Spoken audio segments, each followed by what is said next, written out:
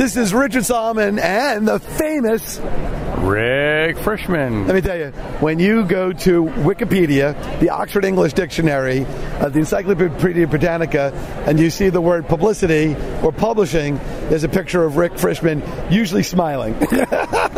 Only when I'm with you, kiddo. Only when I'm with you. And so every year we do a roundup of BEA, because you've done how many BEAs now? Oh my goodness, this is number... Like 28? 30-something. Wow. My first one was in 1977. Oh wow, was it actually called BEA back then? It was then called ABA, American Booksellers Association. So and I maybe missed, 2 along the way. Probably because your kids were being born or something. Some crazy stuff like that, exactly. Yeah. So for everyone who listens to this broadcast all the time, I've known Richard since he was a little boy, it seems like. And with the slingshot. And all of you now have heard his laugh over and over and over again. And for years and years and years, I have been searching my brain, trying to figure out where I have heard this laugh before. And I think I told you. Yeah. But I will. For those of you who have not heard him or remembered this, I'm going to try to refresh your memory because it drove me nuts for years. The laugh track on MASH. No, believe it or not. Okay. There was a movie with Jessica Biel called Flashdance. I remember Flashdance, sure. Remember that What movie? A feeling. That's okay. And her best friend at the club was in an alligator suit. Remember that? That sounds like me. And he had a laugh that's exactly like yours. I got to get... You must get this, and now we got to put it on the radio show. What we'll do is this. At this point, I'll splice the tape. That's right. I'll get the thing off of YouTube. Get it. And I'll have Chris Maffei, who's our editor. I'm telling you, it's the same laugh. The guy, now I don't know his name, but you alligator can find dude. that out. But the alligator dude in Flashdance, that movie is probably 1984 or something like that. I don't know. Either that or I'll get out of the library and I'll watch it with the this microphone system right in front of the thing, and I'll wait for the scene, and then we could do a comparison. It's throughout the whole movie. So and every time I hear your laugh, it's like, where did I hear alligator dude? The alligator dude. So that from here on today forward, that's who you are. Alligator dude. But here we are in BEA, and we've done I don't know how many of these together now, but like 14 or 15. Many. Yeah. 14 or 15, something like that. And it is changing, and we may not be there till next year. It's going to Chicago. This may be like the year before the bye. Yeah, and I don't know when it's coming back to New York, but it has changed, and yet again, it's smaller. It's consolidated. I see, Penguin Random House now has one booth together. Miss Penguin bought Random House from Bertelsmann, I guess. That's who was the... And, there are a few biggies and then a lot of little and a lot of foreign stuff, but it's decidedly, here, we're sitting here on the middle day, which should be the big day. The big day at 2, 3 in the afternoon. I don't know what time it is, somewhere around there.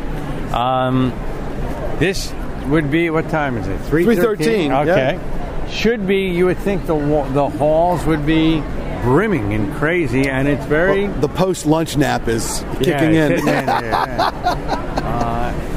No, but I hear what you're saying. Now, what's interesting is, yesterday, which was day one, they did not start to 1 o'clock. What was that all about? Why wouldn't they start the show at 9 a.m. or 9:30? I know, weird. In fact, there's a publisher's show daily, and in it, it's on the front page, it says, weird. Is what it says, yeah? That it started at 1 in the afternoon. It's like, why didn't you start at 9 and have 3 full days? Most people thought that if you're going to do 2.5 days, do all day Wednesday, all day Thursday, and a half a day Friday. So people, leave and go home for the weekend, but not half a day Wednesday and all day Thursday and Friday. And I'm interested in seeing what it'll be like here tomorrow on a Friday. In the summer? In the summer. Post Memorial Day? I would think a lot of people are like, I'm not coming. Look, if I wasn't so dedicated doing the show, it was tough to come here because I had a lot of court appearances. What was interesting is yesterday I got here in the morning, got my press pass, and then what happened was I found out that the show was not starting until 1 o'clock. And I was like, well, that doesn't help me. I had to leave at 12 to go to Mineola for a 2 o'clock deposition. And, of course, that didn't prevent me from getting access. And you still got exactly. Well, right. You are the amazing Richard Solomon. But then I had court this morning in Brooklyn, and I didn't get here this afternoon. And tomorrow I got court in Brooklyn again, and I couldn't get any of these things adjourned. But I can really see how if people have something thrown in the way of coming here, you have to really do a lot to get here. It's not the easiest place to get to. The mass transit's not perfect. I usually just walk back and forth from Penn Station. But I'm sure if there was tumultuous rain, it'd probably deter a lot of people. I don't know, like the Friday thing that you said. And then they have this BookCon thing or whatever. I have the pass for that. Yeah, it's right here. And that's on Saturday and Sunday. Saturday, Sunday, which in theory is for the general public. I don't know. Then who are these people? Yeah, where is it? I don't know. Is it here? And it just continues? So it's Saturday. 10 to 5 Saturday, 10 to 6, 10 to 4 on Sunday. Yeah. And doesn't say much on the press pass. Get it. So it's BookCon press I don't understand. I mean, I guess it's for everybody, but I guess it's more pop culture-y, but I guess this is more for the industry and that's more for the consumer. But yeah, I guess that's why they figured the consumers will come on the weekend. But they'll print all this information later, and we'll hear how many came to this and how many came to BookCon, and what can I tell you? Well, tell me, are we attending the reel-to-reel 8-track tape and vinyl record convention? We've talked about it every year, and I think there's always going to be books. I think there's always going to be, books that people want to hold in their hand. However, there's a consolidation. The general author, has more power. They don't need to go to Simon & Schuster, HarperCollins to get published anymore. They can go to CreateSpace. We're sitting in Ingram here. They have Lightning Source. There's so many POD publishers. But for the consumer, people listening to this show, you got to understand the logistics and what the reality is. And because there's a lot of bad people out there taking advantage of authors. And that's why I write books about publishing and trying to teach people the right and the wrong. But I do believe that, more and more ebooks are getting read. Years ago they said, publishing's going to die, ebooks are coming in, and nothing happened. Now people are downloading books on their Kindle, on their Kobo, on their cell phone. I mean, it's hard to read a book on your cell phone, but on your iPad, Although now people got, iPhone 6 Pluses. It's so big as an iPad. Look at this thing. This is a Samsung. It's a Samsung. You could 4. read a book on And that. the truth is, you know what? It's actually, look at that screen. It's big enough to really read something. Yeah, you could. I don't know that I'd want to read War and Peace on it, but you know what? It's good for the railroad. It's good for court. In court, you're not allowed to really do much. So you sit in the back and you just try to, read a little bit here and there. Sometimes you want to read documents that are downloaded to you about your own case. And you could read it there. Yeah, so. And so I think it is changing, and people are downloading more. And it's an ever-changing landscape, but I think it's good for the author. Our bookstores, we say it every year. Is Barnes & Noble going to survive? I don't know. Yeah, look, you read in the media, are certain retail stores going to survive? Some of the electronics stores, some of the book, stores, the whole bit. Hey, that's Richard Solomon and Rick Frishman. And this is Terry Whalen. We're on the radio. Hey, what's up? Radio. Yeah, there you go. Yeah. Hello, everybody. There you go. Yeah, so we're asking about publishing, and is Barnes & Noble going to survive? Oh, yes. Why is that? Because they sell coffee? I have no idea. Honestly, I have no idea, but I hope so, because I like them. I like going to Barnes & Nobles. I like looking at the books.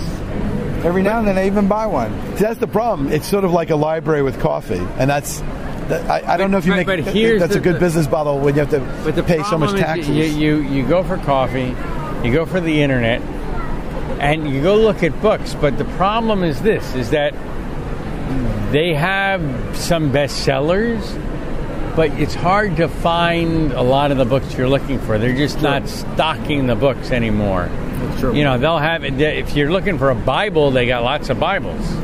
You know, but it's hard, and it's hard to compete with, you know, it's like I tell my authors, you know, trying to get bookstore coverage and space there, it's like competing with the Bible. It's like, I don't like competing with God. You know, he's going to win most of the time. You know, so unless you pay for the bookstore shelf space, which is co-op advertising, but that's even harder to do too, so you can't even always do that. Now, have you guys seen the book Espresso machines? Have you seen those? Yes, We were just like talking in the about that. basement at the University of Arizona in Tucson. They've got Right. one, and you can walk up there with your little flash drive and go drink coffee and come back, and they'll have a book for you. Wow. You know. Well, also, won't they? I mean, that's why And we they have saw them they here. have so many electronic versions, and they'll tap into it and print you one on the spot too if you want. Well, that's going to be, I was talking about it earlier today. I mean, it's in malls all over the world. We say, hey, I want the new John Grisham book. And it's like, okay, we'll look it up, and then we'll print it and come back in 15 minutes. Yeah. So that's what the new bookstore is these little espresso machines, you know. But and you get an espresso coffee. Let's project out for a second. They're pretty cool. But let's project out. the Tom Clancy's, this and that, were established in the brick and mortar world. Right. So let's go 20 years now when the very established people are, you know, enjoying their wealth and not necessarily doing more than drinking pina coladas on the beach. And the nouveau crowd is really now coming in.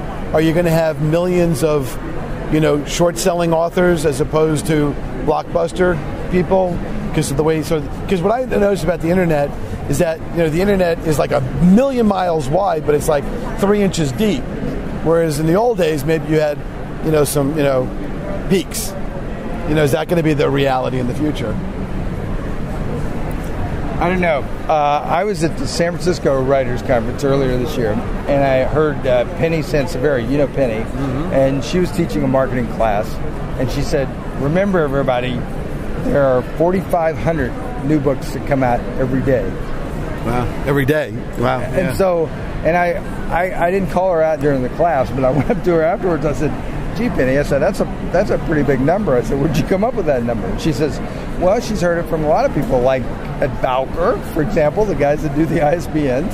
And it's probably true, you know? I mean, that's a lot of stuff coming out all the time. So you as an author have to figure out how to promote your book. That may even be low. I'll tell you why. Could be low. Okay, here is, I mean, just in essence, I mean, think about this for a moment. A super Barnes & Noble store has 100,000 books. Okay. 80,000 of those books are backlist books, like Shakespeare and the Bible and John Grisham and books been around, yeah, like that. So that leaves 20,000 for new books a year. Okay, so that's not a lot of right. And of course, they don't keep just one copy of some books. Now Barnes & Noble doesn't even have room for 20,000 because half the store is toys and puzzles and other stuff. So maybe it's 10,000 now. There were, on average, 370,000 to 400,000 regular books. Those are print books like we do every year, okay? So that is over 1,000 books a day. If you 365 days a year, okay, so that's over 1,000 books that are real print books, okay, that can actually get in a bookstore. So now let's talk about, what about all the other print-on-demand books? Oh, yeah. That will never see a bookstore, that are published every day. You know, and that the average book sells 2 or 3 copies in its lifetime. You know, I mean, Author Solutions, how many do they do a year? You said 50,000? 50,000. Okay.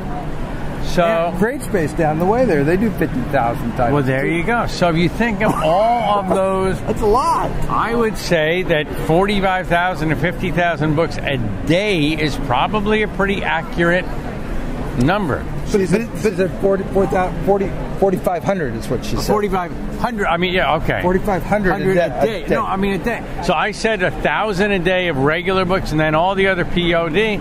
I bet you we're at 4,500 to 5,000 books a day is probably. But is it? There's just a proliferation because, like, if you think about it, there's now an app for everything. How many apps are there that you can get off of, like, the internet cell phone store that are all free? There's an app for like almost everything, and every radio, TV, they have an app. Every store has an app. So there's it's like the same thing. It's like billions of apps, billions of books, but is it just short run? But short run, again, out of all those books, now remember, we said 1,000 a day of real books you can get in a bookstore that are published by real publishers, let's say, okay? And then we have all the other ones, so it's like, now even the 1,000 books that are published by real publishers, most of those don't sell, just the reality. And then all the other mishigas, which is Yiddish for craziness, that's like, my mother's poetry, from my Aunt Gloria or whatever, which that's going to sell, to your mother. And we have a saying, it's not very nice, that the average POD, print-on-demand book, is bought by two people. 2 books or so. The author and his mother? There's someone who either birthed you or married you. Right? So, which is very mean, but that's just the way it is. So, yeah, it's very, there's a ton of them, but they don't sell, but that's okay. Because you could use it as a tool. It's a tool, exactly. Right. So, so there's a little bit for everybody. People, and that's why people have more power. They can get a book out. And then if indeed they do sell well, where someone comes to us and Morgan James say, look, I sold 1,000, 2,000, 3,000 books. Wow, now we're interested because, you sold more than the average 10 that everybody sells. Yeah. And you're building a platform and doing something. So in your Author 101 seminars, are you seeing a different kind of author emerging?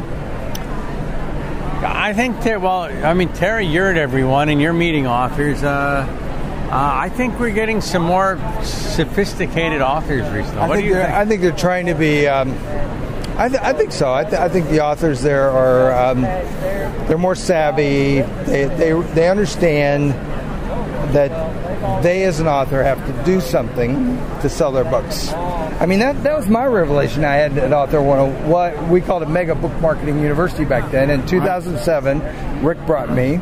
I was an agent, and he brought me to meet with people, and I sat in all the meetings. And I sat there, and I thought, I have been deluded here in this business, because at that point in my life, I'd written like 50 books, and I all through traditional publishers, and I was counting on them to sell my books. And I'm like, I'm deluded here, I'm not doing anything to sell my own books. And so I had a single website, terrywhalen.com. That's all I had. And so I thought, I'm going to do something different. I'm going to do teleseminars. I'm going to start a list. I'm going to have an email list. So here I am 8 years later. I own I own 50 domains. I have teleseminars out there. They're on replay that I've done. And to get in there, people have to give me their first name and their email address. I sell products online. I have a blog that has 1,200 entries in it. I have 140. How many? I have 146,000 people who follow me on Twitter. I have 4,800 Facebook friends. I have over. And you know them all personally? No, I have over 5,000 friends on Goodreads, and so and I work at this stuff, but I primarily work at Morgan James doing acquisitions. So I figure, hey, if I can do it, they can do it. Well, plus he has a great new book. Well, a couple, but the one that just came out that's doing great. The Billy Graham book. Billy Graham, did you know that? Oh, I didn't know that. I wrote a biography on Billy Graham. Wow. That came out November. There it is. How old is he now? 96. This book came out a couple of days before Mr. Graham turned 96. I worked for him 20 years ago. I was associate editor at Decision Magazine. back then we were doing 1.8 million copies of the magazine every month. I mean, they were pulling 6 or 7 semis full of mail out of that place every day. Wow. It was unbelievable. But I got my updated book here, got it out, and completely brought some new stories in it. I've got about 35 reviews on Amazon. It's hard for all of us. We gotta get the stuff out there. So isn't the bottom line that basically when you now write a book, you're really just entering into sort of a media enterprise project that's multifaceted? Yeah, I think that's fair. I mean, that's the first step. I mean, that's the easy part, writing the book. Now you got to do something. You got to tell people about it. Isn't that almost like what was it, the movie called, like The President with Robert Redford, where he like wins the political race and he goes, all right, well, now what do I do? Well, now what? Exactly, yeah. So anyway. This is Penny Says we were just talking about there her. you go. Oh, that's the woman that talked about the 4,500 books? Yeah, and there she is. Maybe we can check the quote. Okay, so before we close out this segment, I understand I have to get some pickles. That's an inside joke. That's going to be our next show, our pickle show. The pickle show. And if you don't know what that is, then you got to stay tuned. All I'm going to tell you is I'm told that I got to bring a jar of pickles or something like that. Stay tuned, and we will. It'll be a fun show. There you go. All right. See you again from BA, but probably not next year. Yeah.